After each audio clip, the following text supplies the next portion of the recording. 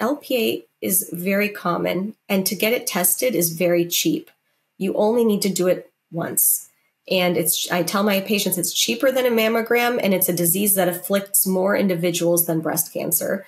So getting tested is really important. 1 in 5 individuals, and in some minorities, even more, even a smaller ratio up to like 1 in 4 or 1 in 3 individuals have a high lipoprotein A. It is very common. And it's something that many people do not know that they have. So I think that awareness is the first step in education and modification. I know that we don't have treatments on the market yet, but if we're at least aware of the condition, then we can work on the risk factors that we can modify.